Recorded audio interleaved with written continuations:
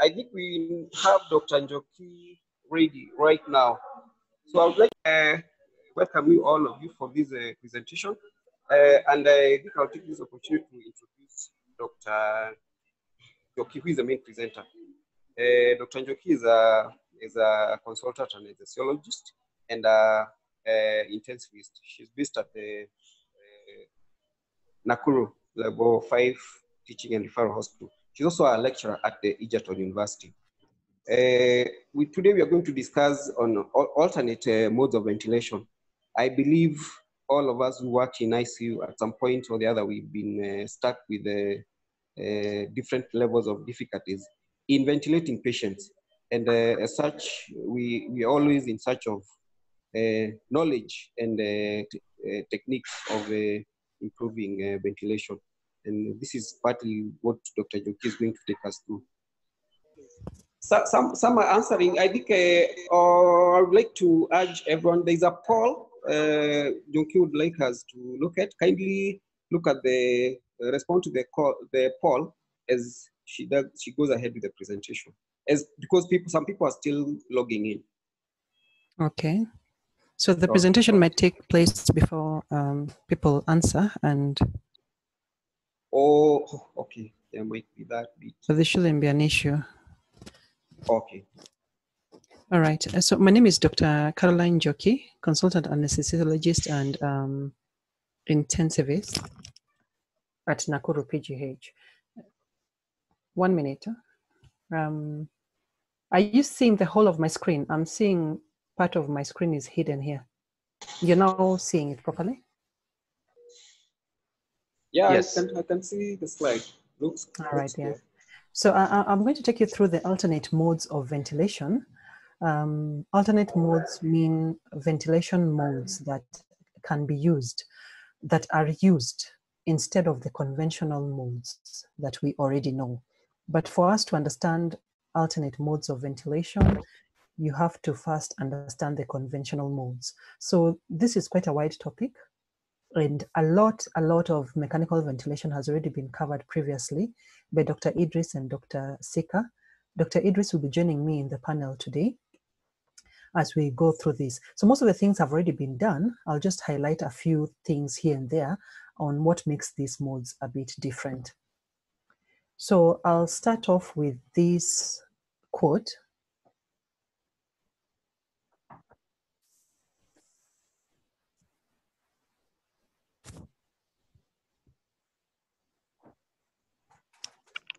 So basically, with that quote, sorry, what we are saying is that humankind has tried to develop many ventilation modes of mechanical ventilation, but we are yet to get an ideal one.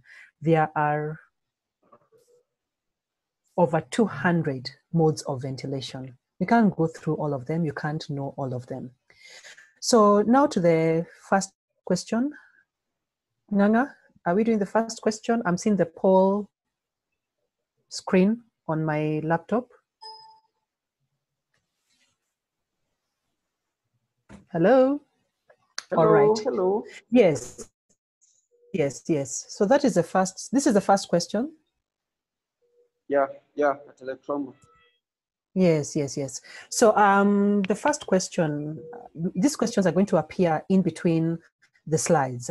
So we'll go with them as we continue. I can see the poll is ongoing. The first question is, atelectroma is lung injury caused by large volumes delivered by the ventilator to the uninvolved lung. That is the normal lung. So when you give large volumes into a normal parts of the lungs, the normal alveoli, you get the lung injury known as atelectroma. I can see 58%, the poll is ongoing, say it's true, while 41% say it's false. All right, okay. Let's see my next slide. It will answer that question.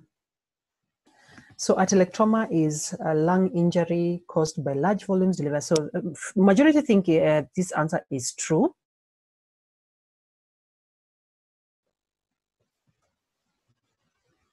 Well, when you're talking of lung injury, atelectroma is what the lung injury caused by repeated opening and closing of the alveoli. And this is the reason why most ventilators have incorporated the positive end expiratory pressure in their ventilatory modes.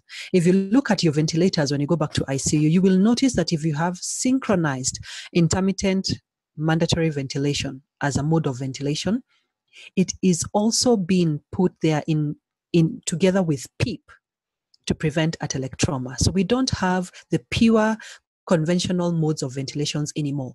They have incorporated PEEP in them to avoid atelectrauma. So atelectrauma is not the injury caused by large volumes. So majority were wrong there. Volutrauma, on the other hand, is the lung injury caused by large tidal volumes delivered and distributed to the uninvolved lung, which causes overdistension of the normal alveoli. I hope you're together.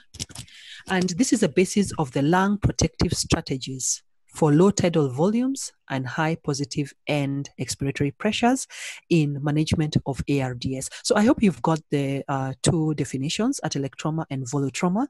We are going to mention them a lot as we go by.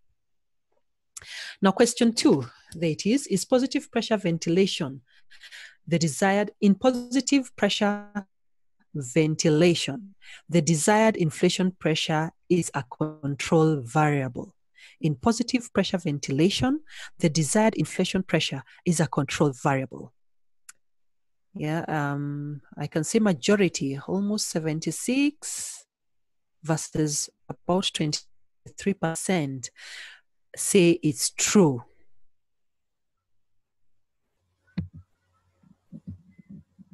All right, so majority say it's true. Okay, fantastic. So when you're talking about positive pressure ventilation, we have two types of ventilations.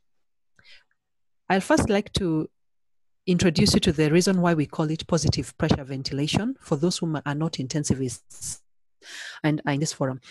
When you're breathing in, you create a negative pressure in your pleura. But the machines that we use nowadays, they blow air into your lungs. You don't create a negative pressure. So that is, it's called positive pressure ventilation. And we have two types, volume control and pressure control ventilation. Control variables are the things that you preset in your machine. For example, when you're using volume control ventilation, you tell the machine, inflate this tidal volume into the patient's lungs and then stop. So you have set a tidal volume of, say, 500 mils. If you're using pressure control, you inform the machine to inflate the lung until a certain pressure is reached. You can set the pressure, for example, at 20 centimeters of water. So the control variables are those variables that we preset. So the answer to that question is true, that pressure, inflation pressure is a control variable in pressure control ventilation. What are the other control variables that we set on the machine? You can set the, hello, you can still hear me? You can set the respiratory rate. You can set the inspiration time. That's the time taken during inspiration. You can also set flow rates and triggers. So all these things that you preset are known as control variables. What the machine measures, they are known as the measured variables. So question 3, regarding patient triggering in mechanical ventilation. We've seen trigger is one of the variables you can set. So regarding patient triggering in mechanical ventilation, negative pressure triggering has less work of breathing. The patient has to use more work to trigger the machine using what we call negative pressure triggering. So majority of the people, almost equal numbers, almost 52% say true, 49% say false.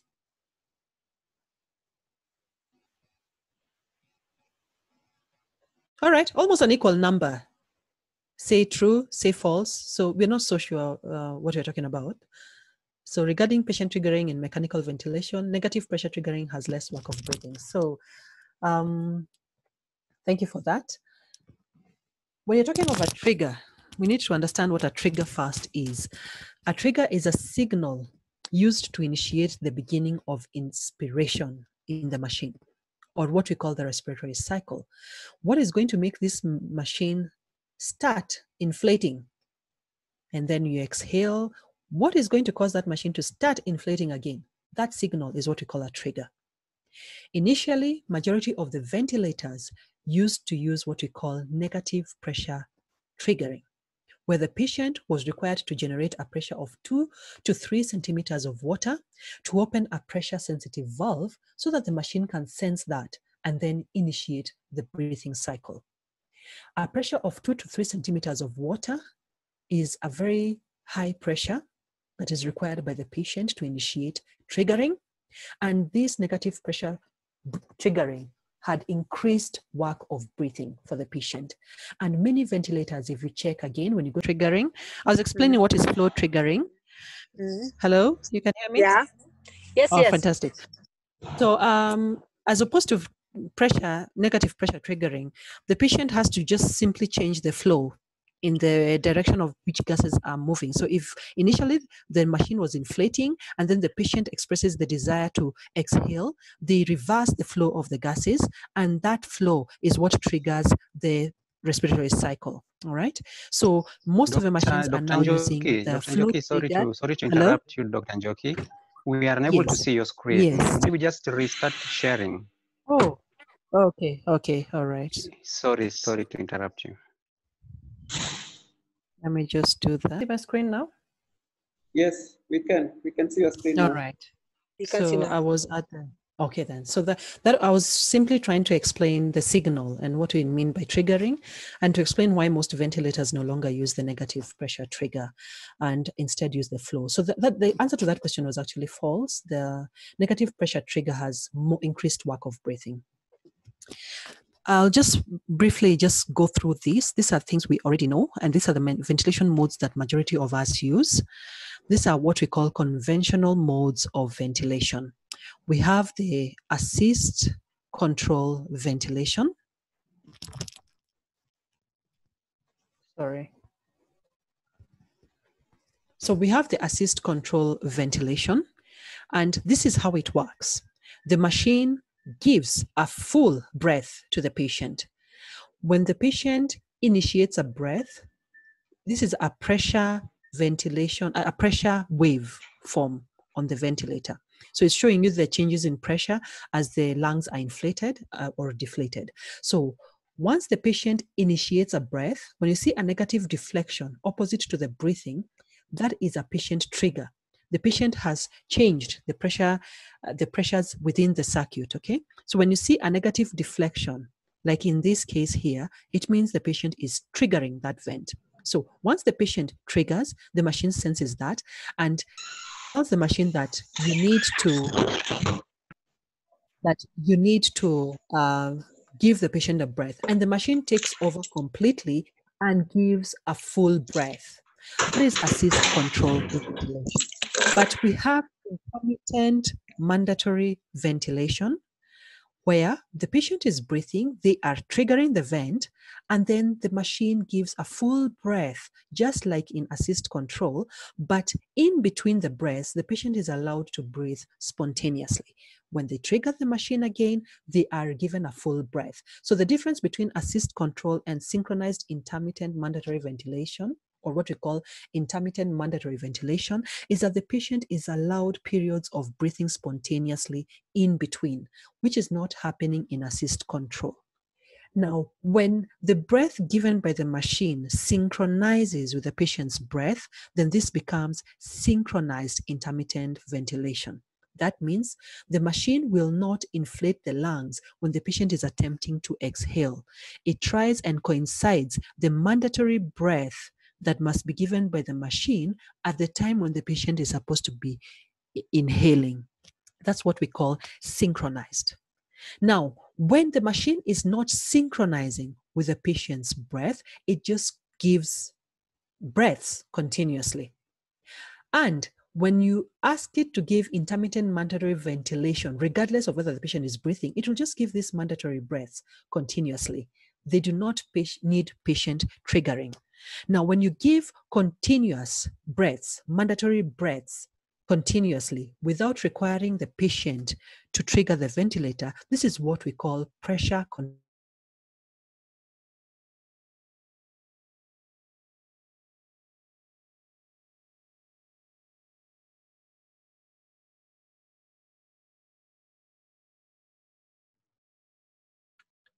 We can't hear anything, Njoki. control, different from the synchronized intermittent mandatory ventilation and the assist control. I'll repeat that again.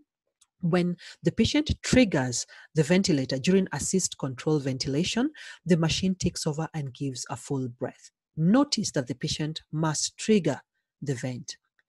When the patient is allowed to breathe in between the mandatory breaths, and they're also triggering this vent, when they trigger, a mandatory breath is given and it's synchronized with what would have been their spontaneous breathing. But more importantly, they are allowed to breathe in between the ventilator breaths. That is called the synchronized intermittent mandatory ventilation.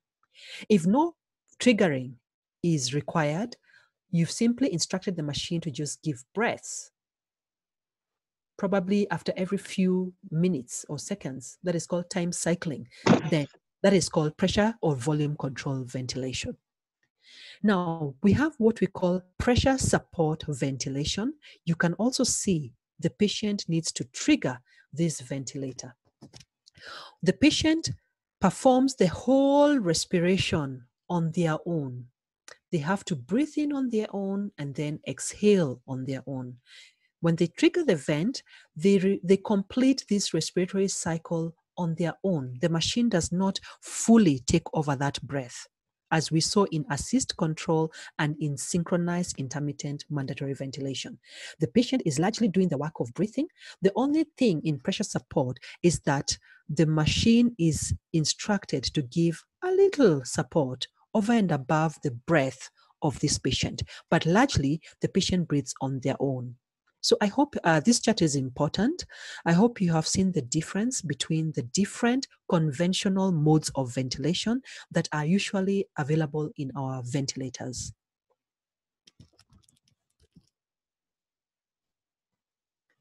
So this is the other question. If exhalation is too short, remember our respiratory cycle is inhalation and expiration. So if the expiration is too short,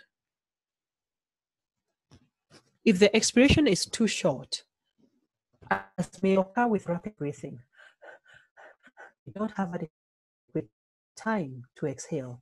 We can prolong expiratory phase by increasing the tidal volume. All right, so we don't have enough time to, we can increase the time to breathe out by increasing the tidal volume taken in. Majority think it's false, while the rest think it's true, 22%, 79% think it's false. I agree with the false. And this is why.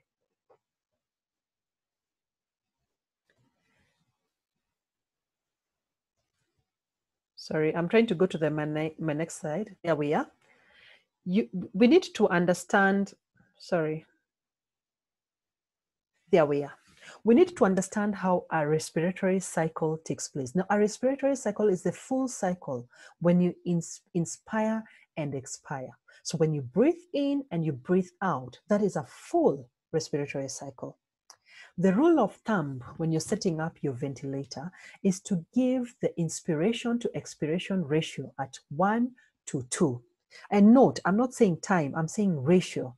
Ratio means the duration of the respiratory cycle. The ratio of inspiration to expiration is 1:2. And this is the reason why. Inhalation is an active process, whether you're doing mechanical ventilation or you are breathing normally. Expiration is a passive process. Exhalation takes place when there's elastic recoil of your lung tissue and your rib cage. And this is what forces the air out of your lungs. So it's a passive process. Ventilators do not assist you to exhale. Now, the expiration phase can be prolonged by either increasing the inspiratory flow rate. That means you increase the amount of time needed to inflate your lungs so that the rest of the time is used to exhale.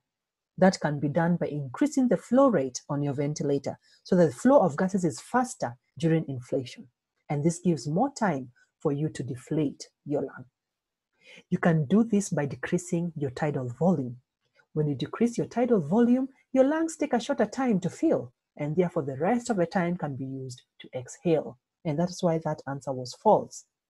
When you decrease, you can also decrease the inspiration time, the time used. You can manually decrease that as a control variable on your ventilator. You can decrease the inspiration time by adjusting what you call the ramp or the rise. And this is one of the control variables that confuse very many people on the ventilators. What is this ramp? What is this rise? That is what it's used for. You can also change the I to E ratio. You'll see sometimes in some modes like APRV ventilation, we actually reverse. We can prolong the ratio to 1 to 3, for example, in asthma, so that you can prolong the expiration time. So I to E ratio is a control variable on your ventilator. We need to understand the mechanical properties of our lungs. They have been explained over and over again by Dr. Idris in other presentations. We need to understand the forces that act against us when we are inflating a lung. That is why we are doing positive pressure ventilation. We are overcoming some forces so that we can inflate these lungs. We have to overcome the forces known as compliance. Compliance is the ability to distend a lung.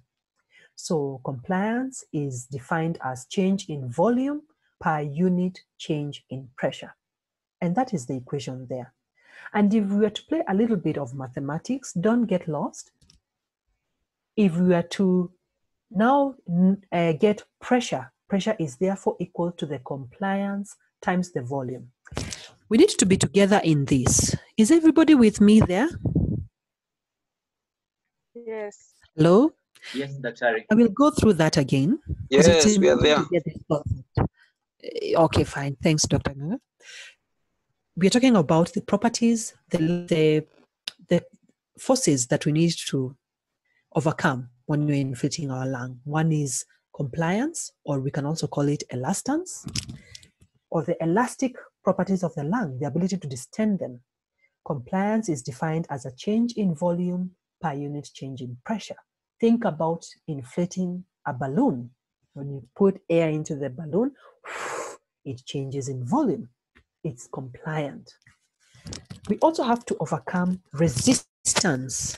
This is the force acting against forward flow of gases. It takes place within the trachea and the main bronchus. And resistance is a product of resistance to flow times the flow rate. So keep an eye on those equations. One on compliance, or the elasticity of the lung, and resistance, which are the two forces we need to overcome when inflating a lung. These are called measured variables, and the machine measures this for you, and they are the basis of modern day in intelligent ventilation modes, like we'll see, like those called adaptive minute ventilations. Now, when we're talking about inflating this lung, so we've blown in air into the lung, we have overcome resistive pressures. We have overcome the resistive pressures, which can be abbreviated as P res. There's no P, there's no second P. It's P resistance. And we have overcome the elastic forces in the lungs, which is abbreviated as P elastic. Those two pressures, we must overcome them to inflate a lung. Therefore, the total pressure in a lung, which is known as the P peak, the peak pressures in the lungs, are both the elastic forces plus the resistive forces. When you overcome those two, then you get the peak pressures in your lung. If we go by the equations we had, I had put previously, elastic forces in the lung is change in volume times change in pressure. The pressure we call pressure elastic. To overcome elastic forces is volume times pressure. Whereas the pressure to overcome resistance is resistance to flow times the flow rate. So I've simply just substituted those this with this and resistance with this from this. I hope you're together. So when you're talking about volume control gives gases into the lungs continuously. Pressure control, on the other hand, inflates the lung and then stops and allows exhalation. Please remember that. Now, when you're using volume control on a ventilator, since the flow is continuous, we have to stop that flow briefly. So we stop this flow rate briefly. So it becomes 0. When this flow rate becomes 0, resistance to flow times flow rate is equals to 0. So your peak pressures that you measure that time are equal to the pressures needed to overcome the elastic properties of your lungs. So you have eliminated the resistive pressures in your lungs by eliminating flow altogether. And therefore, the pressure you get finally is equals to the peak pressures are equal to this, since this is 0. Therefore, we achieve this. We measure these peak pressures in volume control by pressing that button on your ventilator known as the inspiratory hold button. Some ventilators have an expiratory hold button. Sorry, I meant the inspiratory hold button. I'll correct that in my slides. So when the patient's lungs are inflated and then you press that button, you eliminate flow. So the pressures that are measured at that point are equal to the elastic pressures in your lungs. So this is the wave you get when you put an inspiratory hold. This has been said over and over again. You can see this pressure here. This is a pressure waveform during inspiration. Pressure time waveform is not starting from 0 because we have put a PEEP, a positive end expiratory pressure of say 5 centimeters of water. So when we inflate our lung, we are inspiring. We reach here. This is called the peak inspiratory pressures. Now, when we eliminate flow by pressing the inspiratory pressure, or what we call the inspiratory pause, this pressure drops briefly. It drops briefly, and you get a new pressure here called a plateau pressure. Now, that plateau pressure is the pressure that is equivalent to the pressure in your alveoli. And that is the pressure that is required to overcome the elastic properties of your lungs. The pressure that is required to overcome, to distend your alveoli. In other words, your compliance pressures. While the one we eliminated here, which is your peak pressures, when you subtract your plateau pressures, that is the pressure that is required to overcome the resistive component of your lungs. So when we are talking of mean airway pressures in the lungs, you'll hear this a lot, is the average pressure in the airway during the whole of the ventilatory cycle. And it was calculated by integrating. You remember integration of areas under the curve? By integrating this area under this pressure curve. And that's how we achieve our mean pressures in the airway. So the machine actually calculates this. In a normal lung, our mean pressures can range from 5 to 10 centimeters of water. But in obstructive conditions mean conditions where your airway is narrow, like in asthma, COPD. It's your airway, the resistive component of your lung that has a problem, can go from 10 to 20 centimeters. In a non-compliant lung, we call these restrictive diseases, where your lung is not compliant, it's not expanding properly. These pressures can go as high as 20 to 30 centimeters of water. And these mean airway pressures, which can be put in by the ventilator, have an effect on the cardiac performance. So remember, the lungs are not just sitting in the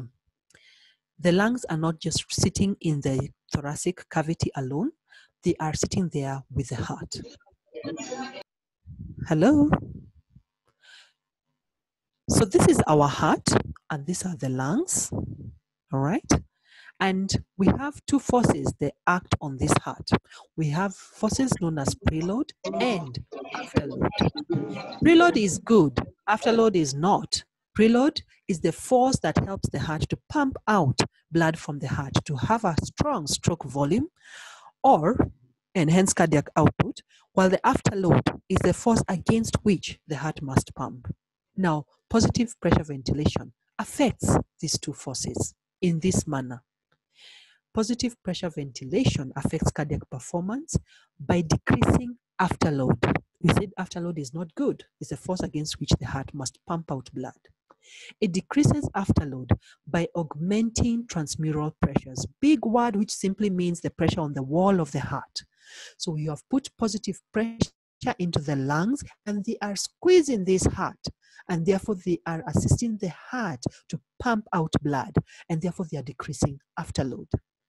The force, hello, sorry, I'm having unstable internet, so I have to keep checking whether I'm still there.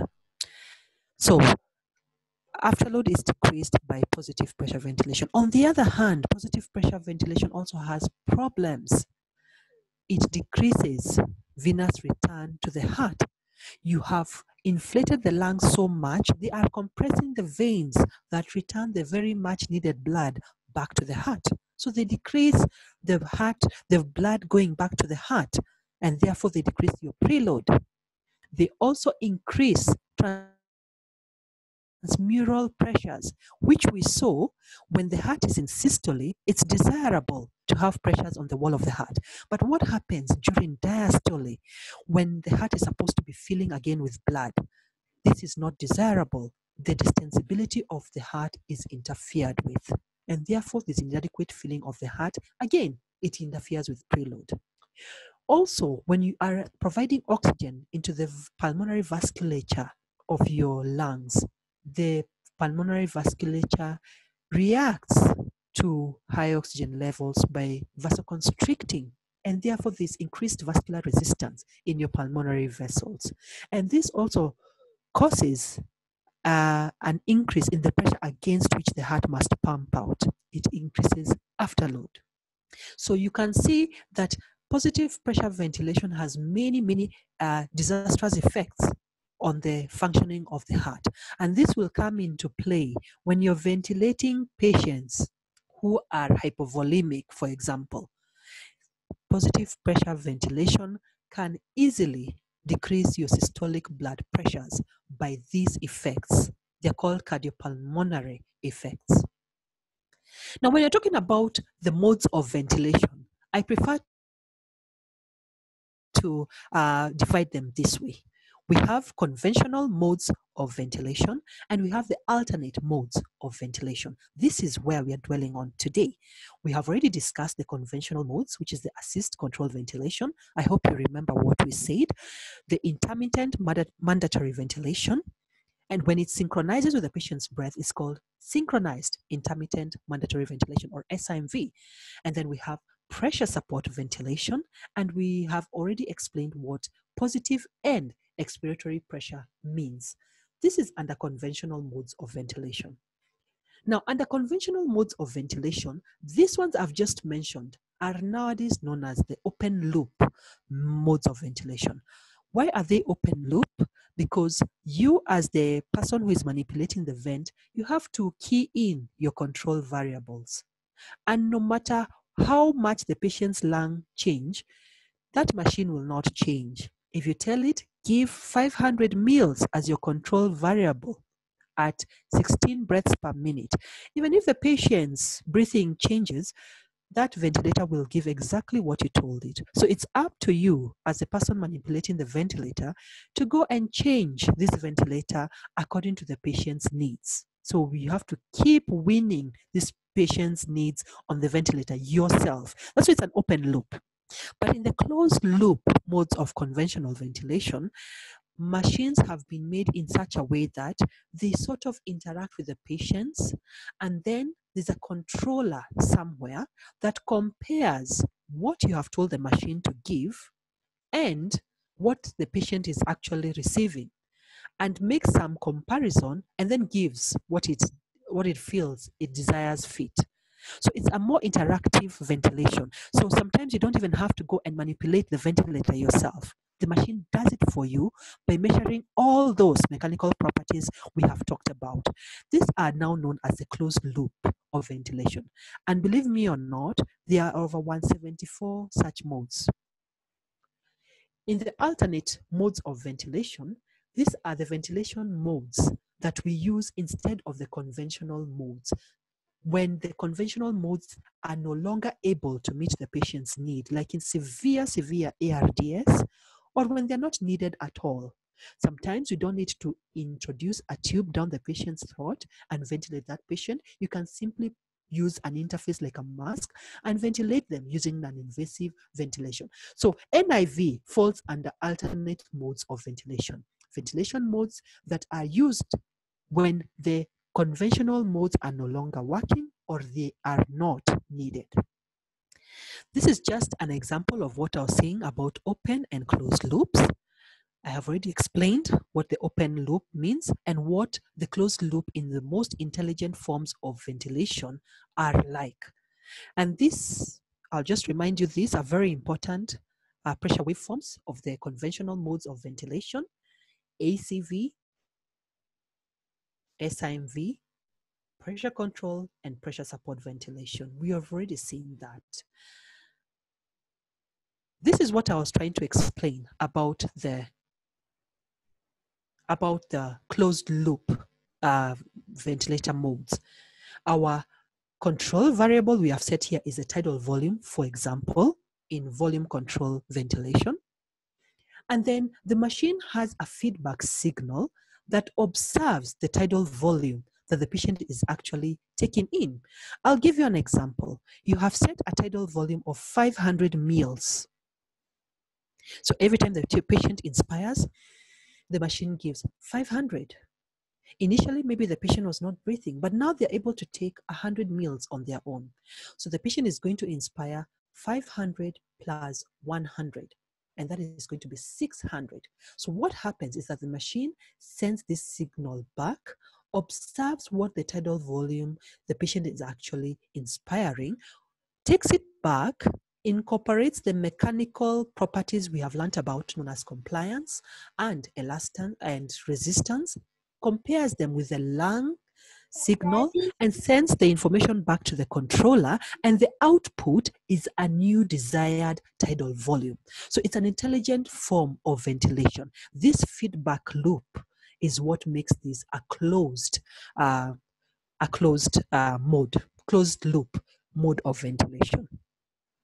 And a ventilation mode like adaptive minute ventilation, or what you call adaptive support ventilation, is actually a ventilation that incorporates all these modes together: the assist control ventilation, synchronized intermittent mandatory ventilation, and pressure support ventilation. Sorry, this should be pressure support ventilation, and incorporates all of them and gives the patient the desired type of ventilation depending on the mechanical properties of the lungs of the patient, whether they are worsening or improving.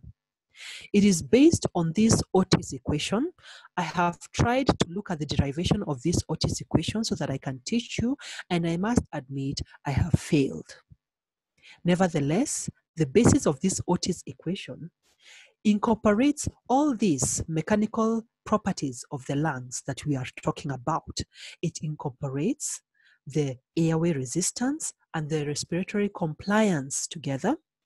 It incorporates what we call the ventilation that is taking place in the alveoli ventilation. Remember, the gaseous exchange only takes place in the terminal bronchioles and in the alveoli.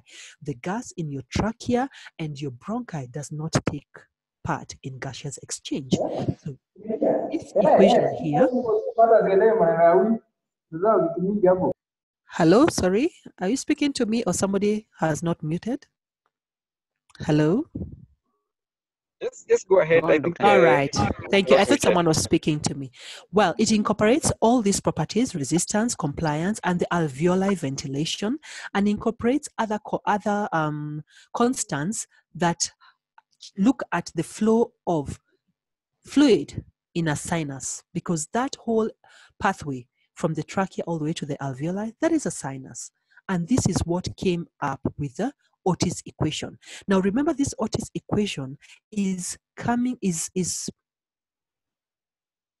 basically F is frequency. So it's looking at the respiratory rate at which the work of breathing will be the least. And it has incorporated all those. That is the basis in a nutshell of these newer modes of ventilation, like the one we're calling adaptive minute ventilation or adaptive support ventilation, and other many other intelligent modes of ventilation. This is basically what we're saying. You're trying to get the respiratory rate at which there's the minimal work of breathing using all those parameters. There are other mini closed loop systems that you're going to see in ventilators that might confuse you. And one is the PRVC, pressure regulated volume control. This is a hybrid of volume control and pressure control. It gives a constant volume, like volume control, but limits the pressure in the lungs, like pressure control. So it's an intelligent form of ventilation, which is closed loop. There's no clinical advantage that has been shown with this method of ventilation, and it's probably why it's falling out of favor with many ventilators. Now, this is the other question. Dr. Nganga, maybe you can do this poll. High frequency, low volume oscillation ventilation, HFOV, mean airway pressures are about twice those in continuous mandatory ventilation. Continuous mandatory ventilation is a conventional mode of ventilation. HFOV is an alternate mode of ventilation.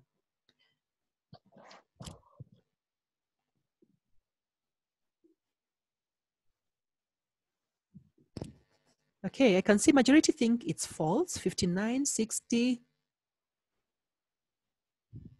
Well, few think it's true. High frequency, low ventilation, low HFOV, mean airway pressures, are about twice those in CMV. So majority think this is false, all right? Let's have a look at the next slide, then we'll understand. So majority were wrong, and this is why. When we're talking of alternate modes of anesthesia, we have talked about the conventional modes of ventilation. They're used when the conventional modes of ventilation are not sufficient or necessary. And we will limit their use here in this presentation to acute respiratory failure. Now, the two kind of modes we have is the rescue modes of ventilation, like the one I've mentioned, high frequency oscillatory ventilation, and airway pressure release ventilation, what we call APRV. Those are called rescue modes. We use them in severe ARDS when conventional modes we've mentioned before are not sufficient. We also have non-invasive ventilation. This is where non-invasive ventilation comes in, and it incorporates these other ventilation modes we've already mentioned, like CPAP, BiPAP, and pressure support. Okay.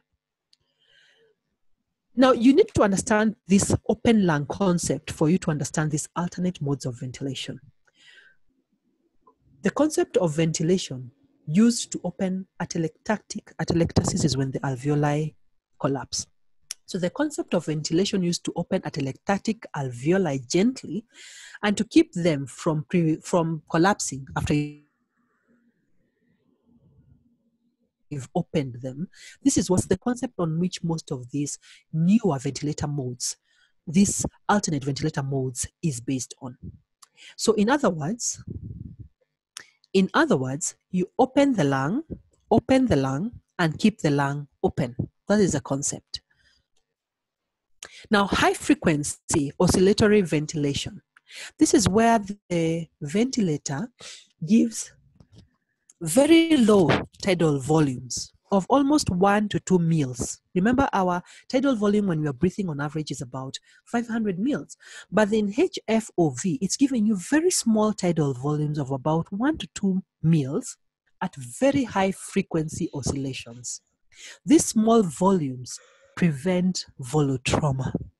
These frequent high frequency oscillations create a mean airway pressure And this high mean airway pressure is what recruits the alveoli. Recruiting means opening up alveoli that are atelectatic, which is a problem we have in ARDS. For optimum effect, it's important that you move from a conventional mode of ventilation that was using high PEEPs before you transfer a patient to high frequency oscillatory ventilation. Overall, the mean airway pressures generated in high frequency oscillatory ventilations are almost double those in conventional mandatory ventilation. Conventional modes of ventilation. So the pressures generated are much, much higher because of these high frequent oscillations. Now, when we are doing the high frequency oscillatory ventilation, for people who have not used this ventilator before, our control variables, this means what we preset, is the frequency with which you're going to give these oscillations. Frequency is measured in Hertz. And a Hertz means, one oscillation per second, or 60 oscillations per minute. So typically we start with about 4 to 7 Hertz. That means about 240 to 420 oscillations per minute. That means a lot of oscillations per minute. This oscillation frequency is inversely proportional to the amplitude of the wave. Before I go any further, I'd like to show you this figure. This is a wave.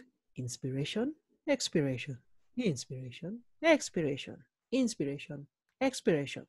High frequency oscillation. This graph has been superimposed on the conventional ventilator, where you inflate your lungs and then you expire. You come here again, you trigger, and then you inflate again, and then you expire. So these are two superimposed graphs. On this side, these are the pressures that can be reached safely when you are doing your conventional modes of ventilation. But these are the pressures which you are able to achieve when you're doing high frequency oscillatory modes of ventilation. When we magnify this wave here to here, you can see this is inspiration, expiration. This is what you call the amplitude of the wave. This is what you call the frequency, and is measured in Hertz. The amplitude, that is how high up this wave rises, is equivalent to your tidal volume. So if you lower your amplitude, your tidal volume will be low. All right. Now, when you increase your amplitude, your tidal volume goes up. Now, when you increase your amplitude, the machine has to take a longer period to generate this wave. Therefore, as your amplitude goes up, your frequency becomes shorter. So you cannot increase your amplitude and your frequency at the same time. If you are to decrease if you're to increase your frequency, okay, you have to lower your amplitude and therefore your tidal volume. So that's why we are saying when you're setting your control variables, the frequency is inversely proportional to the amplitude. Now, the amplitude is another control variable that we set. The lower amplitudes generate faster oscillation and less tidal volume. Therefore, they will generate higher pressures when they are lower amplitudes. The higher amplitudes generate slower oscillation but higher tidal volumes. So you can understand how you can manipulate your amplitude, which is more or less the same as I to E ratio, depending on the patient's carbon dioxide levels. Now, when you also have to set your mean peak airway pressures on that machine. How do we set our mean peak airway pressures? We set them at 5 centimeters above the plateau pressures that you measured with your previous conventional mode that we are using. Remember, we said the high frequency oscillatory ventilation is an alternate mode of ventilation, meaning your patient was on a previous conventional mode. When you measure your plateau pressures by putting an inspiratory pause, now you add 5 centimeters of water. That is the mean peak airway pressure you're going to set in your HFOV, but do not exceed 30 centimeters of water. What are the advantages of high-frequency oscillatory ventilation? There's a most recent study by Sood et al. That showed that which compared high frequency versus conventional ventilator for treatment of acute lung injury and ARDS, and it found a significant benefit in survival. But there is no study specifically comparing high-frequency oscillatory ventilation with other advanced lung protective strategies that were arrived at in the Acute Respiratory Distress Syndrome Network, where we discuss advanced lung protective strategies such as low volumes, high PEEPs. No study has compared the two to show any survival benefit. But nevertheless, a few have shown that high-frequency ventilation has shown a significant survival benefit in severe ARDS compared to conventional ventilation. The disadvantages is that it requires a special ventilator. The first time I saw one was outside the country. I've never seen one here. And it's not readily available. And also many people don't know how to use it. Another thing is that you have seen the very high pressures, almost double those in conventional ventilation, that are generated with HFOV. And these can reduce your cardiac output through reduction of preload through those mechanisms we talked about. So especially in hypovolemic patients due to these high mean pressures. Now, when you're talking about non-invasive ventilation, this is the next question. CPAP mode. CPAP mode benefits in pulmonary edema involve augmentation of tidal volume for better oxygenation. In other words, CPAP assists people with pulmonary edema by increasing the tidal volume given to the patient. Is this true or false? Let me just start by talking about, just keep that question in mind.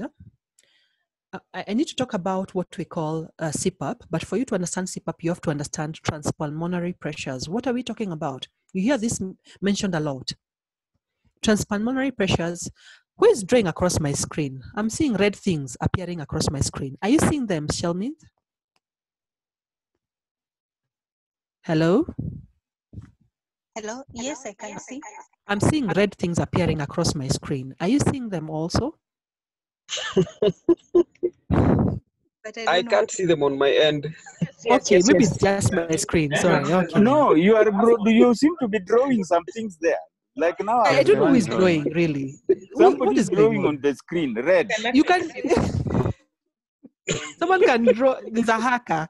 Shelmin, please check your admission. Maybe there's someone was hacked. Okay, fine. But you can see the picture. When you're talking about transpulmonary pressures, we're talking about the difference between the pressure in your alveoli and that one inside your intrapleural pressures. So inside your alveoli here, when you breathe in, the maximum pressures in your alveoli are actually the atmospheric pressure. Remember, atmospheric pressure is what pushes the air into an alveoli. So we take it as 760 millimeters of mercury, all right? But your intrapleural pressure is usually 4 millimeters less, okay? This is the pressure between your visceral and your parietal pleura. And that's why we are able to create a negative pressure, expand our lungs so that the atmospheric pressure can push in air. This is not necessary when you're doing positive pressure ventilation because you simply push pressure into the lungs. But when you're talking about transpulmonary pressures, that is what we mean. So it's usually 4 millimeters less than the pressure in the alveoli. And that's where your lung is able to expand. Now, when you're talking about positive end expiratory pressure, it means this is a pressure that is placed to prevent your alveoli from collapsing. We saw this in the beginning. The small airways and alveoli tend to collapse, especially in dependent parts of the lung, all right, the lung bases, where the transpulmonary pressures are more positive due to gravity. For example, when the patient is lying supine, gravity is acting on the lung bases, okay? So the closing pressures When we say closing pressure, you see this term again. It's a transpulmonary pressure where the distal airways and the alveoli finally close. And this is typically 3 centimeters of water. So when the closing pressure is reached, your alveoli become atelectatic. Closing pressures are usually very high in obstructive conditions like COPD. You need a lot of pressure to close those airways, those alveoli, but they are very low in restrictive diseases like ARDS. That means they easily collapse in such conditions. And this is the basis of why we'll hear many people saying we prone our patients who have ARDS, and we're doing this even in COVID. Now, PEEP, we had said, is incorporated in many, many ventilator modes. Positive and expiratory pressure is simply pressure which is being put in your alveoli towards expiration, when you're expiring, so that you don't get atelectasis. And the typical settings are between 5 to 7 centimeters of water above what we call the closing pressure to ensure the alveoli remain open. I'd like to state that PEEP has been incorporated in conventional modes such as ACV, IMV, and SIMV, and pressure support ventilation. And the modern day ventilators do not have conventional modes in their pure form. So when you go to set your ventilator and you have synchronized intermittent mandatory ventilation, and you see this PEEP there, those are 2 modes. They've just been incorporated in one because of that reason. So don't be confused. Now, when you're talking about CPAP, in which the question was referring to, continuous positive airway pressure, CPAP is simply positive and expiratory pressure applied in a spontaneously breathing patient. That is what you call CPAP. It is a simple mode that requires only oxygen, a mask, and an expiratory valve that maintains this PEEP. CPAP increases the amount of air that remains in the lung towards expiration, at the end of expiration. This is called functional residual capacity. And therefore, it prevents atelectasis. CPAP does not augment tidal volumes. So CPAP does not assist you to breathe in like pressure support or assist control or intermittent mandatory ventilation. It does not even have a button for setting tidal volume. It simply gives you a PEEP against which you expire. And typical CPAP machines have pressure ranging from 5 to 10 centimeters of water. Therefore, when I give an MCQ and I say CPAP assists pulmonary edema patients by augmenting the tidal volume, it's wrong. CPAP does not augment tidal volume. It just simply provides a PEEP against which a spontaneous breathing patient expires. This principal use of CPAP in acute respiratory failure secondary to pulmonary edema, especially cardiogenic pulmonary edema, is as a result of the hemodynamic support of reducing the afterload.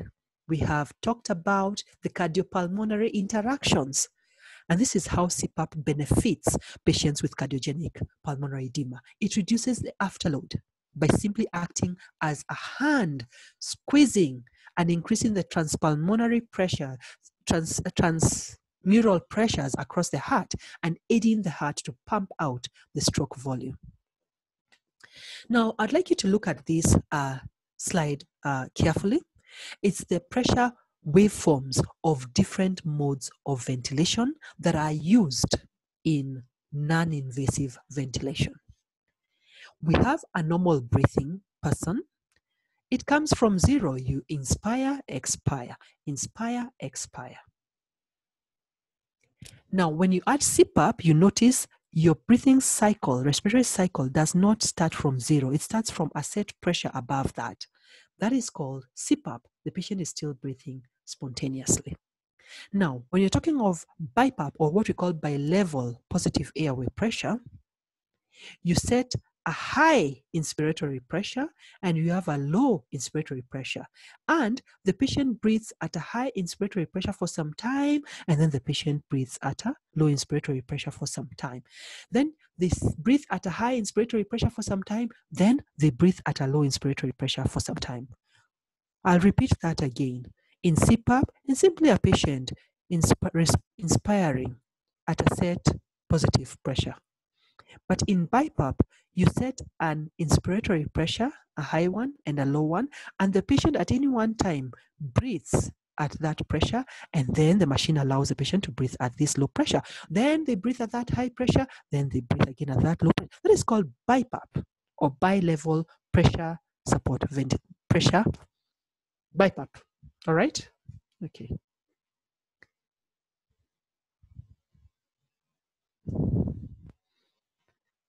So, do you have these questions, Shelmin?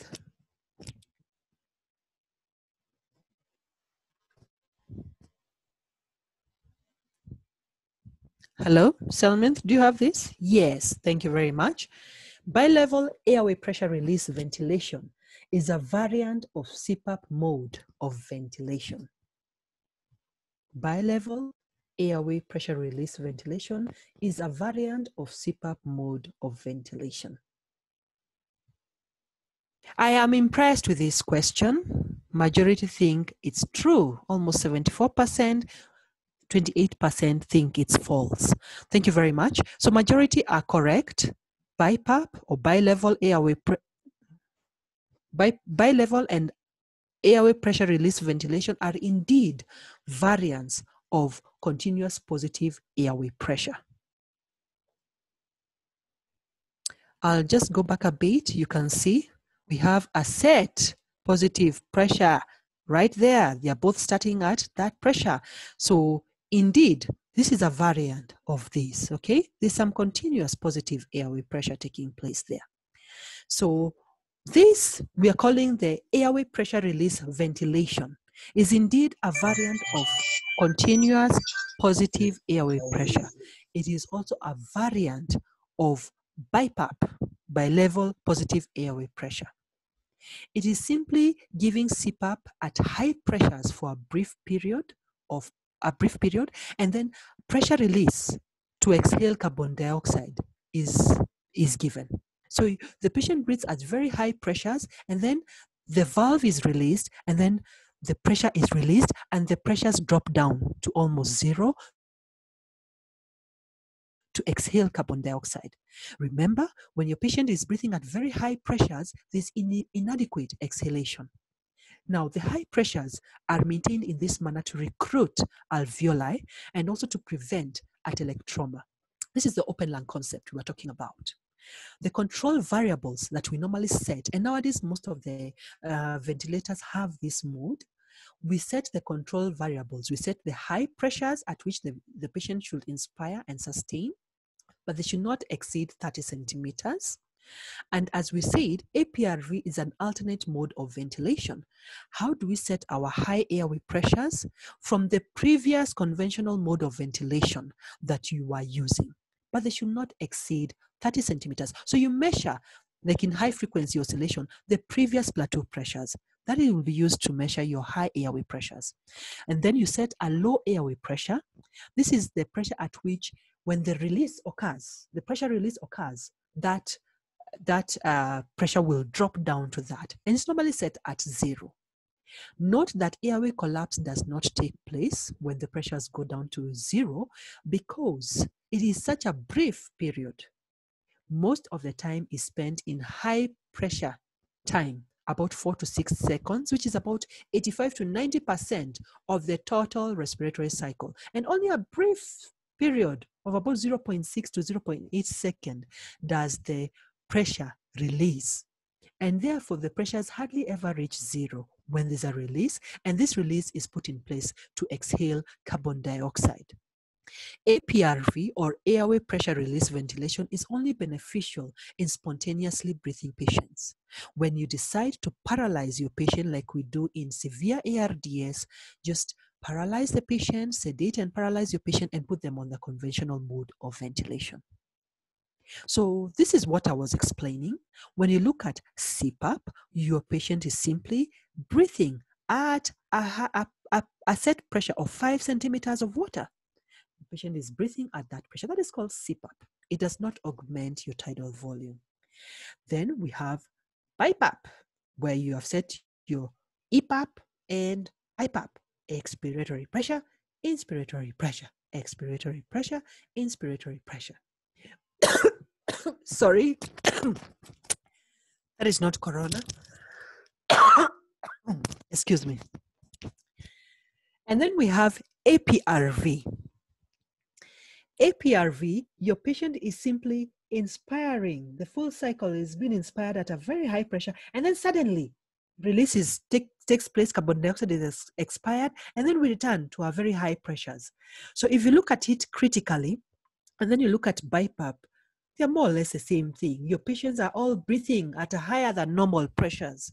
They are variants of each other. The difference between APRV and BiPAP is simply the duration spent in the low pressure zone. For the BiPAP is longer than the APRV. For the APRV is very brief, and then we go back to the high pressures. This is a very high PEEP. So these modes are all variants of each other. I hope you are together on that. And these graphs show you the difference. Now, the BiPAP mode is the one which came first. So you can find many ICUs have the older versions of the machines that only give BiPAP and do not have APRV. So what some intensivists do is they modify this BiPAP into APRV. How do we do that? We reduce the expiratory portion, the time spent in the low pressure zone, by reversing maybe the I to E ratio, and that will mimic APRV. I would not recommend that if you don't know how to do that. It's simply just easier using an APRV machine, but that is the difference between APRV and BiPAP. The advantages of airway pressure release ventilation is that it has been shown to offer nearly complete recruitment over 24 hours without the risk of volutrauma. And it uses this concept of open the lungs and keeps them open. The disadvantages is that it's only useful for spontaneously breathing patients. If in the worst case scenario you have to paralyze and sedate your patient, you have to revert back to your continuous mandatory ventilation, to your conventional modes of ventilation. It is also contraindicated in obstructive conditions where the resistive portion of your lungs is high, like in COPD and asthma, and because this causes type 2 respiratory failure, okay? This difficulty in expiring. So when you have an APRV mode where the duration of expiring carbon dioxide is so short, you'll make it worse. And it also generates very high mean pressures, just like high frequency oscillatory ventilation, and cardiopulmonary interactions can cause a decrease in cardiac output. We have already talked about the BiPAP mode, and the control variables that need to be set are those ones. So that APRV and high frequency oscillatory ventilatory modes, they are alternate modes of ventilation, and so is non-invasive. Non-invasive ventilation is not a difficult mode of ventilation to understand. The only difference with non-invasive ventilation and invasive ventilation interface tools, intubation tube, an ETT endotracheal tube, or a tracheostomy tube, all right, or laryngeal mask is going through an orifice. In non-invasive, however, we are using a mask, and that's why it's non-invasive. But the modes of ventilation are exactly the same principles as I had explained earlier. The modes used in non-invasive are CPAP, BiPAP, and pressure support ventilation, which we have discussed, and the principles are the same, whether you're using non-invasive or invasive.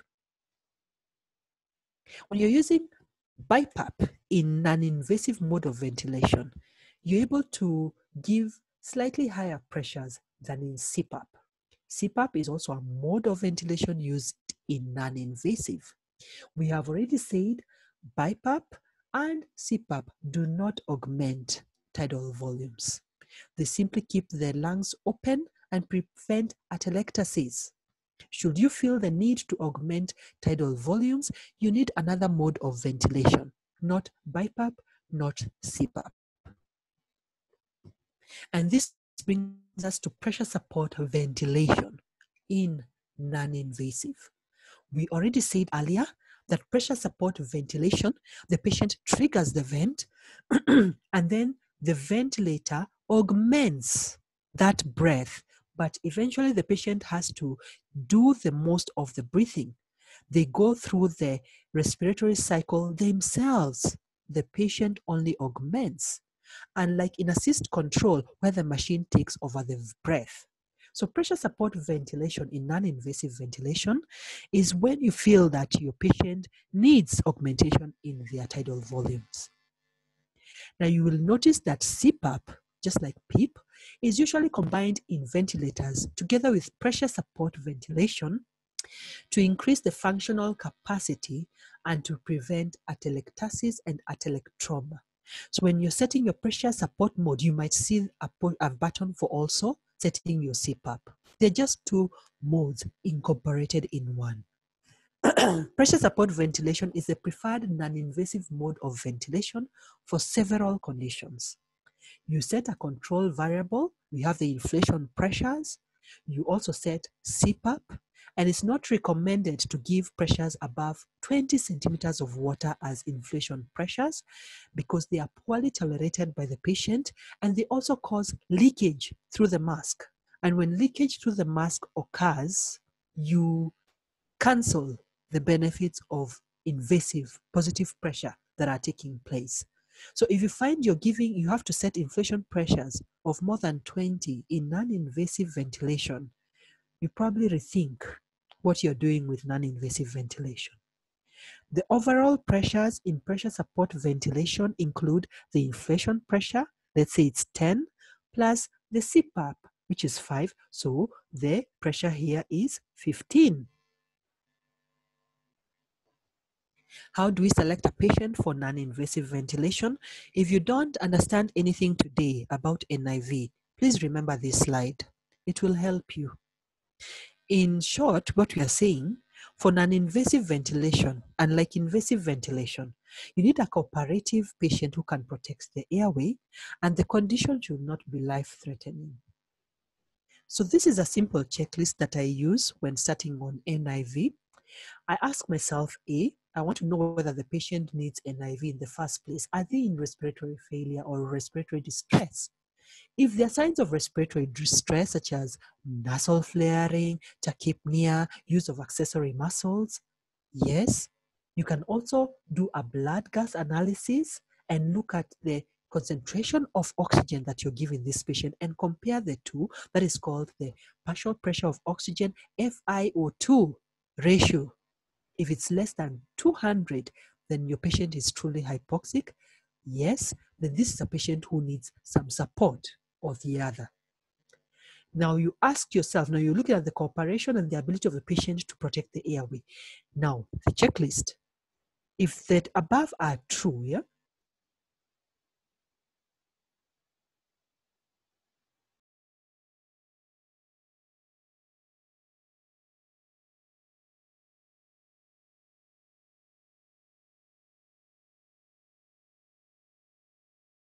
seizures such that they cannot cooperate. Do they have the inability to protect the airway? Is there vomiting with a risk of aspiration, laryngeal edema? Is there laryngeal edema or recent head and neck surgeries? If the answer to each of these is no, then this is a good patient to start your NIV. Remember, patient selection is the single most important factor in determining the success or failure of non-invasive ventilation. What is the efficacy? I think this is among my last slides. What is the efficacy of non-invasive ventilation in hypercapnic respiratory failure, or what we call type 2 respiratory failure, where your carbon dioxide levels go up? Non-invasive ventilation is the first line of therapy for acute exacerbations of, I am very sorry, I need to change that, not COVID. I'm thinking of corona a lot. Acute exacerbation of COPD. It's an obstructive condition, COPD, not COVID.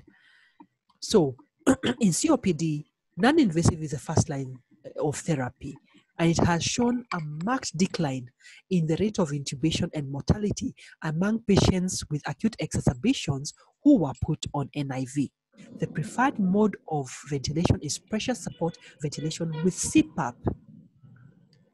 We also use it in other conditions like obesity hypoventilation syndrome, where CPAP and BiPAP are the recommended modes. And some studies have been done in asthma, although not adequately as far as status asthmaticus is concerned. So in status asthmaticus, majority of the time we end up intubating this patient. However, in moderate to mild asthma, it has been shown to hasten the resolution of acute illness and ICU length of stay. What are some of the adverse effects of non-invasive ventilation? You're blowing air through an unsecured airway. You are definitely going to get gastric distension. This is a common complaint you'll get with your patients due to air insufflation. Most of the time, you will find us putting an NG tube as we initiate NIV. This has also been associated with an increased incidence of nosocomial pneumonia because positive pressure tends to retard mucociliary clearance. Thank you.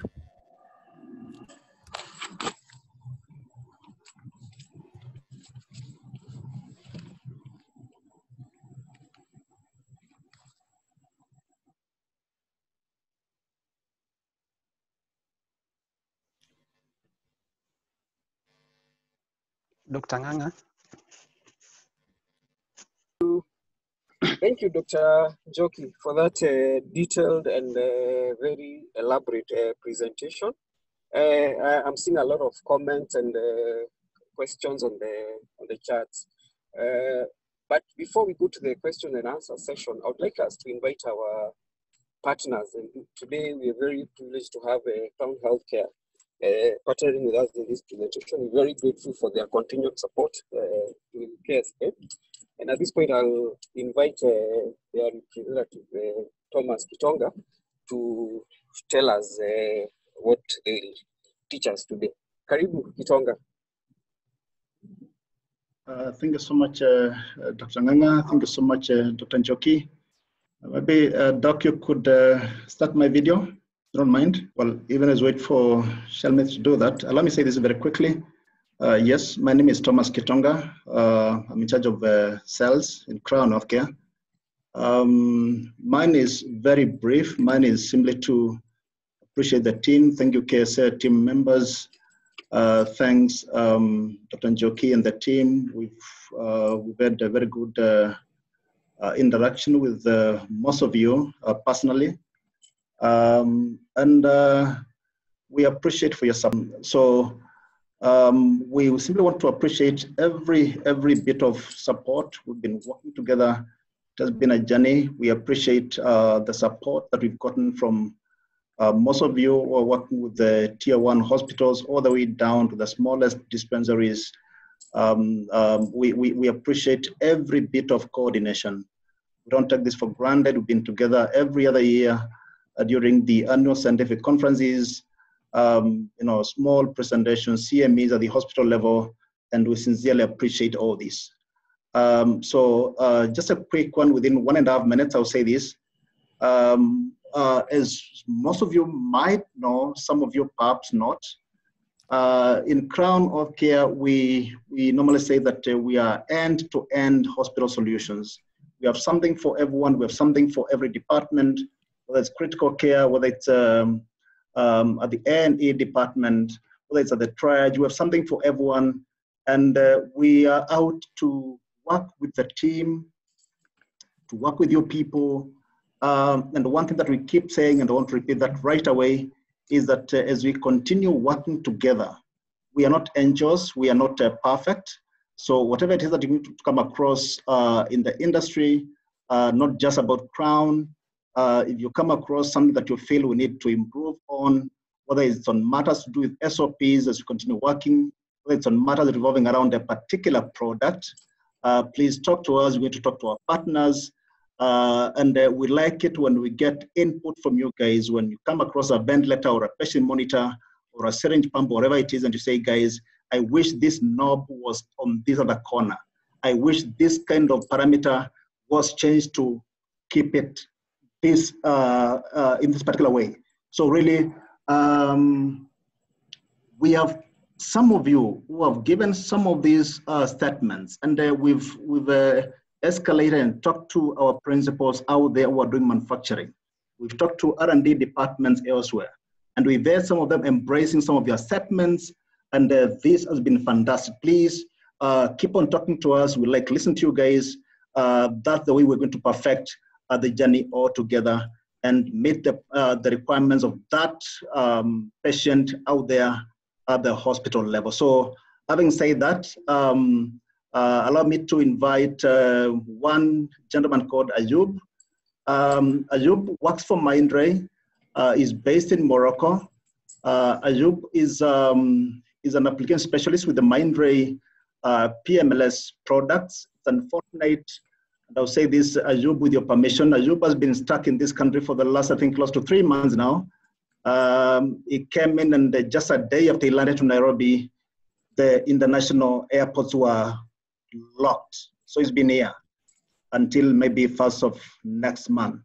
So Ayub, if you're there, if you're listening to me, if you can hear me, please take over and do a small presentation on behalf of both Mindray and Crown Healthcare. Thank you so much, team. Let's continue working together. God bless you.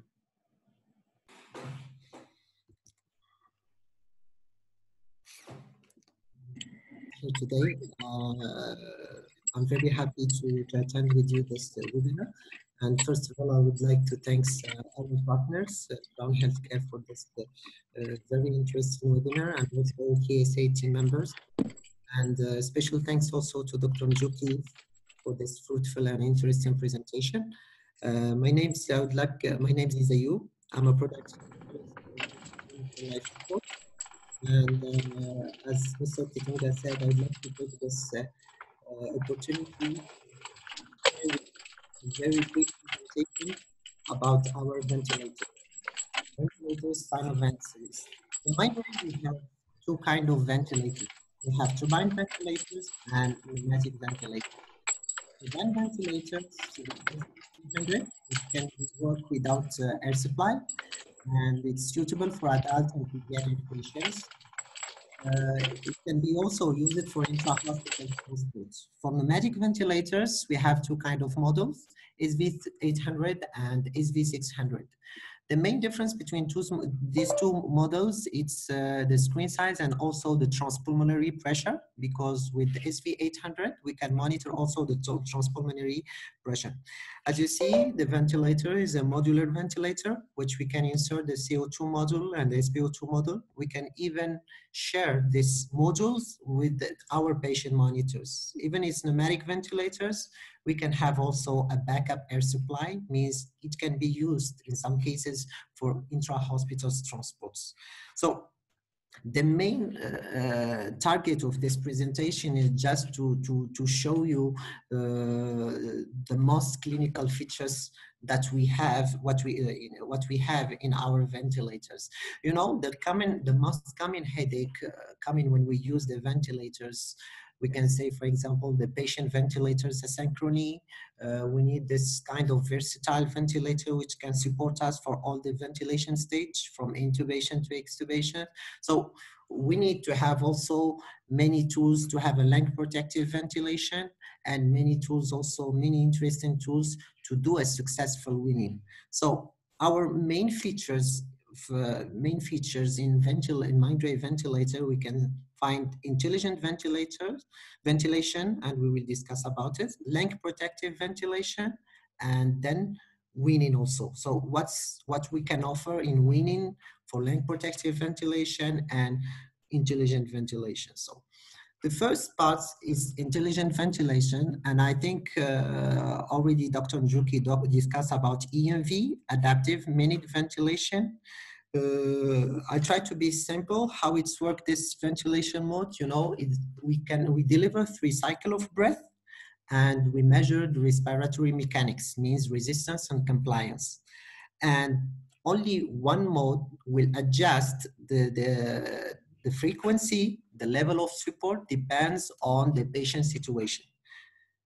With the conventional ventilators, you should use a PRVC, for example, switch for PRVC to SIMV to volume supports. With IMV, you will use only one mode, taking charge your patient from intubation to extubation, okay? So, and of course, depends on the patient situations, it can be control or partial support or spontaneous supports. So how it's worked, of course, the first things you need to input the height, to calculate the ideal body weight, and to input the target percent of minute volume with the FiO2. And the ventilator will adjust, the level of support will adjust, even the ventilation mode depends on the patient situation. So imagine you use only one mode, of course, it will minimize the human intervention, reduce the training requirement, and also standardizing the care. The second features we have in intelligent ventilation is IntelliCycle. IntelliCycle means automatic expiratory trigger. Dr. Njoki already discussed about the expiratory phase and how we can adjust also the expiratory time, especially in pressure support. You know, the pressure support, we cannot adjust the TI. So we need to adjust the expiratory trigger. So for this case, in the conventional, all the conventional ventilators, you can adjust the expiratory trigger manually. So in Mindray, we have automatic trigger, expiratory trigger. We can adjust also manually, but we have also automatic, means that we can adjust the expiratory trigger depends on the patient situations. If you look at here, we have a pressure support of 10, PEEP of 3, and we have PEEP of 3, and the peak pressure is 13. So if you look at the TI here, inspiratory time here is longer than this TI. Means that here we have an early cycling of the breath. So the ventilator adjusts the expiratory trigger depends on the patient situation. And of course, when we adjust this expiratory trigger depends on the patient situation, we will reduce the patient ventilator asynchrony, and we will reduce also the workload of the doctor and the work of breathing of the patient. This is the IntelliCycle. The third features we have in intelligent ventilation is a pulmocyte. Pulmocyte is intuitive link which show us the respiratory mechanics, resistance, compliance, even spontaneous breathing. So it's an intuitive length which show us if there is any sudden change of resistance. We can check this by the color change. So if the compliance change, you can see this real-time feedback in your intuitive length. So even here, this is a normal length, and we have also the diaphragm, the trigger. So if there is any spontaneous breathing, we can detect this also. Even the volume, if your patient is hypoventilated or hyperventilated. So the pulmocyte is an intuitive length, which show us a real-time feedback of resistance, compliance, and even if there is any spontaneous breath. The fourth features that we have in intelligent ventilation is CPRV mode. What does it mean, CPRV mode? Means, you know, you are doing the CPR. With the conventional ventilators, when you are starting doing the CPR with the ventilators, of course, the pressures goes up. So when the pressures goes up, of course, you will have a lot of alarms because you are doing the CPR. This is the first thing. The second things, the recommendations is to try to have from 100 to 120 compression per minute. So with this condition, I don't know if you will be really sure that you are giving from 100 to 120 compression per minute. Third thing is also, it's not only the alarms, not only the frequency, the compression frequency, but also the oxygenations.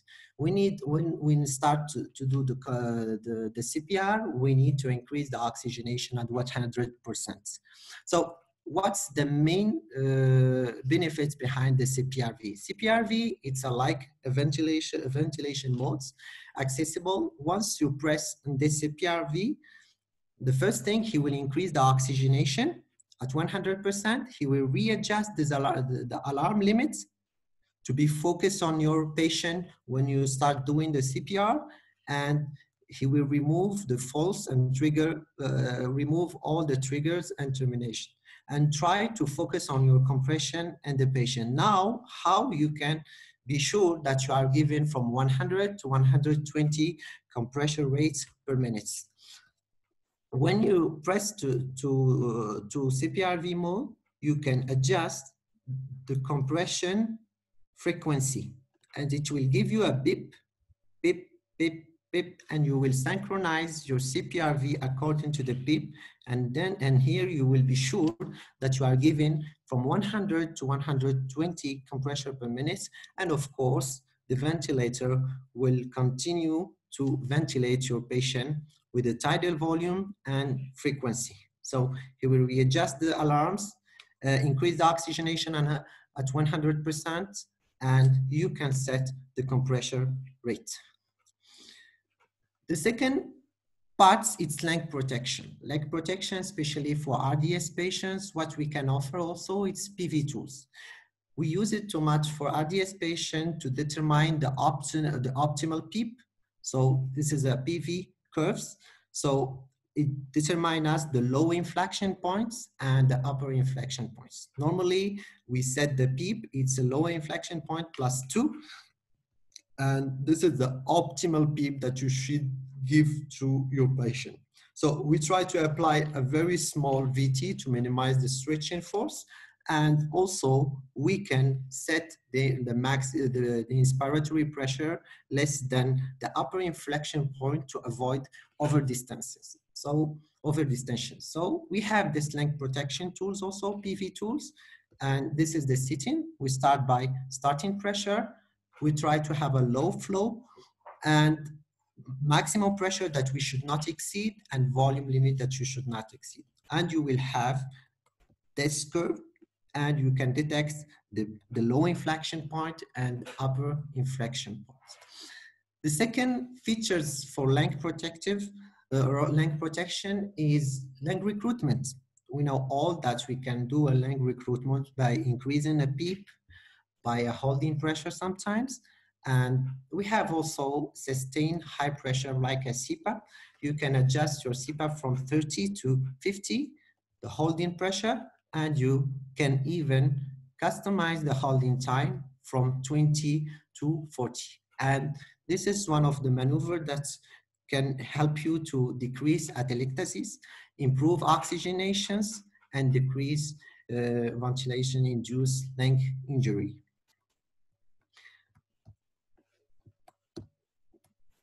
The third features in the winning, in addition of RSBI, occlusion pressure, negative inspiratory force, we have what we call SBT trial. SBT trial, continuous breathing trial, is one of the tools, very interesting tools to do during the weaning. It means you are weaning your patient at pressure support. You give a pressure, PEEP, and FiO2. It's the same things. The main difference here that you can set your own criteria. In addition of pressure support, FiO2 and PEEP, you set your own criteria, your weaning criteria.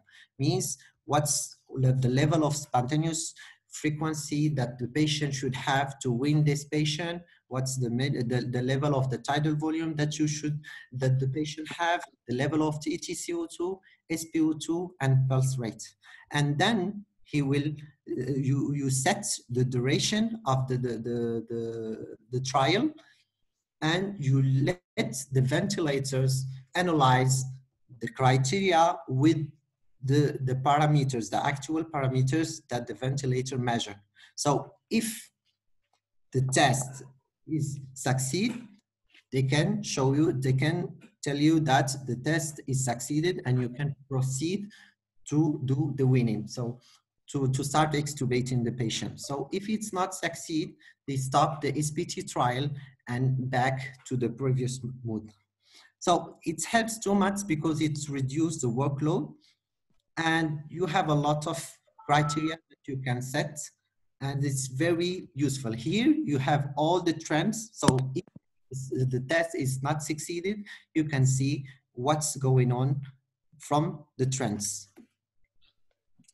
And here you have all the actual values. Last slides is in the invasive ventilation, all the ventilation that Dr. discussed, CPAP modes, PSV also invasive, and bio-level also. And we have also the high flow oxygen therapy. No need to have external devices.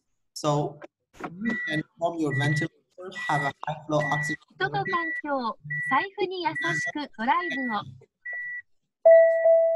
So thank you very much. It's the end of my presentation.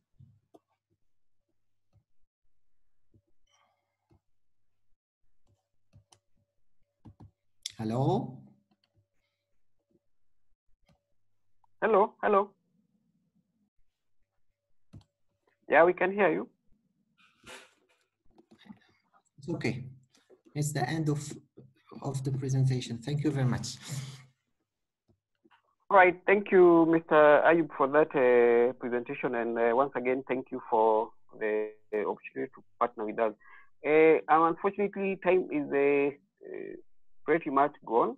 I think what we'll do at this point, Dr. Oke will take a few questions, and Dr. Njoki and her panel will respond to a few of the questions. At the same time, Dr. Chikofe has an announcement to make just before we get to the Q&A session. Dr. Chikofe, you still with us? Yeah, I'm there. Good evening. Good evening to you. Good evening to you.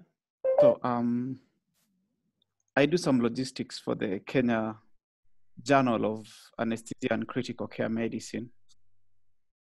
And we're looking for, material to publish.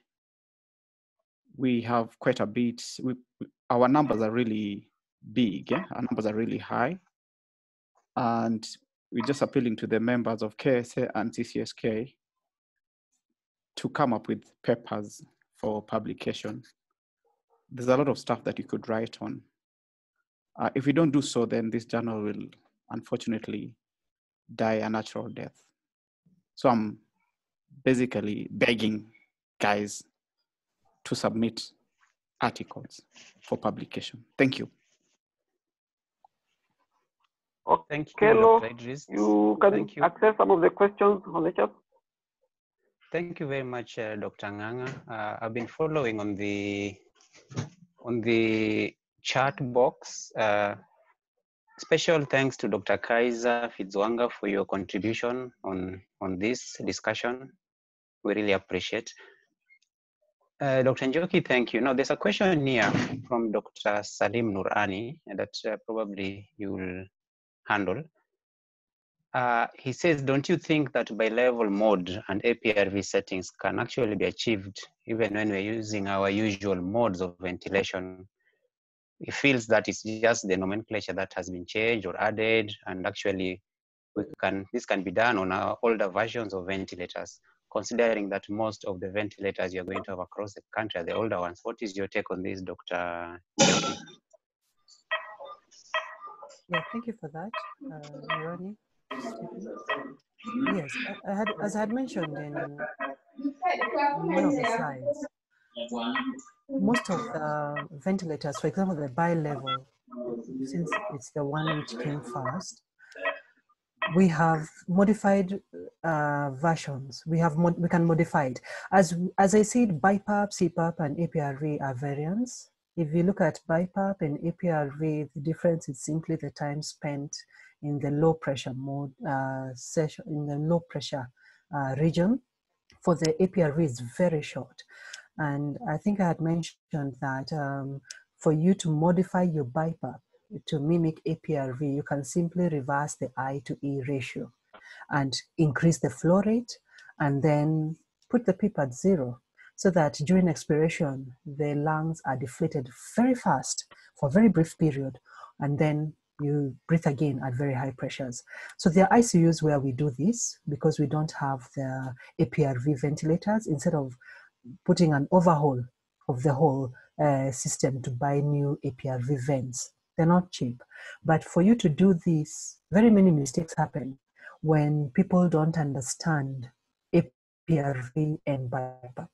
Sometimes I've come into the ICU, which have BiPAP machines, and I find very funny settings in an attempt to mimic APRV, which is not doing any good for the patient. So for me, I think in summary, what I'm saying is, if you're not sure of a mode, don't use it, all right? If you're sure of how to manipulate bi-level, you can go ahead, but you have to have a solid principle of how APRV and bi-level works. So it's possible, in other words. Thank you very much, Dr. Njoki. Now, there was a question by Dr. Fitzwanga again concerning the high frequency oscillatory ventilation. Dr. Fitzwanga, if you're with us, could you unmute yourself? There's a question that you had asked about the safety. I may not present it the way you put it. So if you're there, kindly, could you ask the question? Thanks, Njoki, for that very extensive and well-presented presentation. It's difficult to present this topic in 1 hour. My question is about HFOV, and my experience is very limited to pediatrics because I'm a pediatrician. So we normally would set your mean air pressure about 3 to 5 centimeters above what you're using or what is measured in conventional ventilation. And you set your alarm limit very tightly such that you can't your ventilator would not deliver anything below or above what you've set within the limits. And actually, if you're using the Sensory Medics HFOV ventilator, it will just start alarming, and you have to either adjust your alarm settings or change your settings. So I was a bit confused about the MCQ, like when you say that the map in HFOV is double what is given in conventional ventilator. I wanted some clarity on that. Thank you, and over to you. All right. Thank you, Kaiser, for that. Dr. Idris is in the panel. I think this is a question that we might need to brainstorm together. Now, the high frequency oscillatory ventilation, the advantages it gives is that it gives you a very high mean pressure because of the oscillations that are taking place. And the higher the frequency, the higher the hertz, the higher the pressures. And actually, high frequency ventilation gives almost up to double the pressures in conventional ventilation. As we had seen that graph, I don't know whether I should share the screen again. We can try. Okay. Okay, there we are.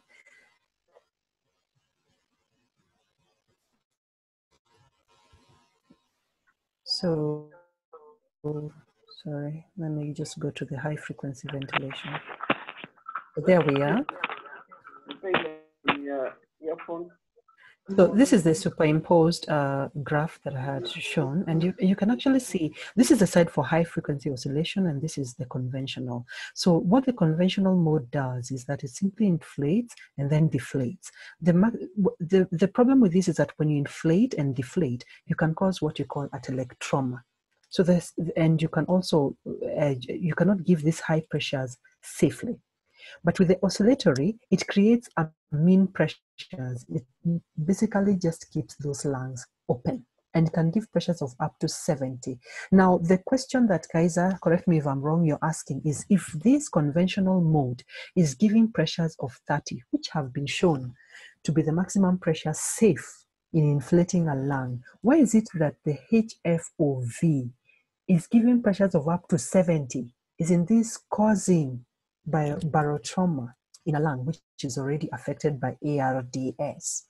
Now, when I was going through my literature in HFOV, they said that this does not happen because high-frequency oscillatory ventilation decreases the compliance of a lung.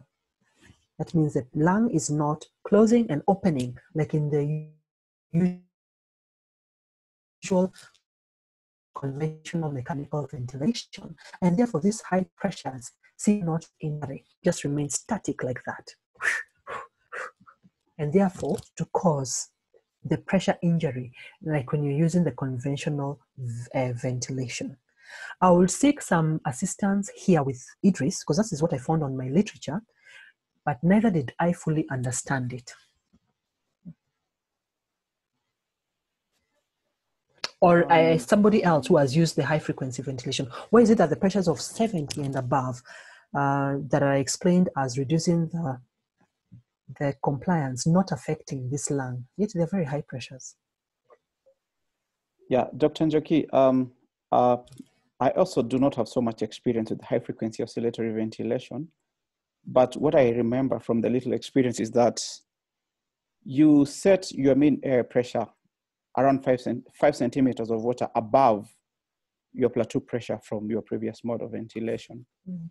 And as far as I'm concerned, the amplitude is not supposed to be above, 5 centimeters of water, because I think pressures of 70 centimeters of water may be dangerous, may actually give you adverse cardiopulmonary effects.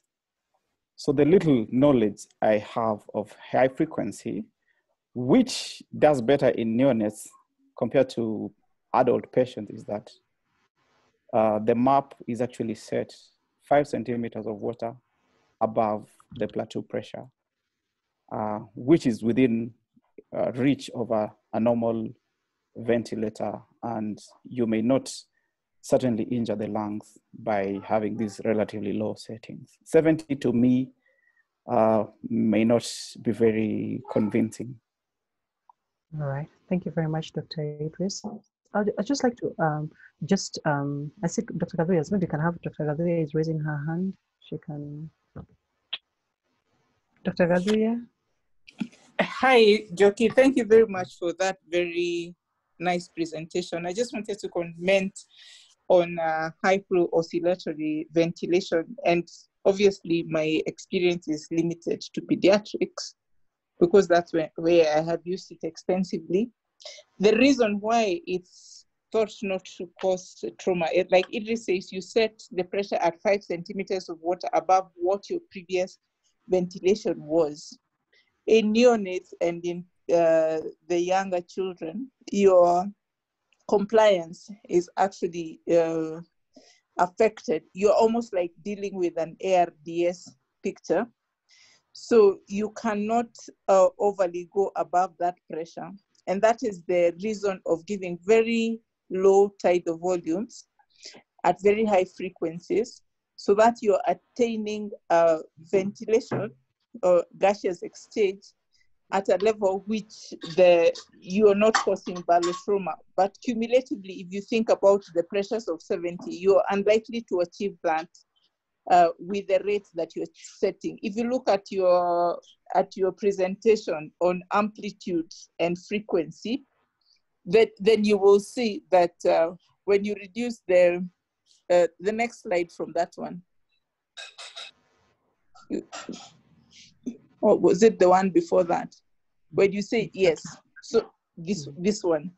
So you see, you've said about the lower amplitude that generate faster oscillations and less tidal volumes. Actually, that is where the jinx of the matter is, and that is what is protective in this mode of ventilation. Because if you set an IE ratio of 1 to 2, or sometimes we set 1 to 1.5, then your amplitude becomes low. And then you get faster oscillation and less tidal volumes. So that in itself is protective of the lungs, so you're not blowing them too much. If on the other hand, which sometimes can happen depending on the machine you have and the settings you have, because the IE ratio adjusts itself automatically as you set the frequency and the amplitude, you can reverse the ratio, and this is where now you will get lung damage, because your amplitude will have very high tidal volumes. But if you set the correct IE ratio, then it means you're getting very little tidal volumes, and the pressures generated from that will be within the 5 centimeter of water, the plateau pressure of the previous ventilation mode. I don't know whether that makes sense. Right. Yes, thank you very much, Dr. Gabi. It makes sense completely. Dr. Njoki? Yes. Also, the mechanism of oxygenation is a bit different here because we are not pushing those 500 mLs. Yeah. So what is happening is that it's the mechanism is what you call mass flow, you know, and there's movement of gas from one alveoli to another, what you call pendelhaft.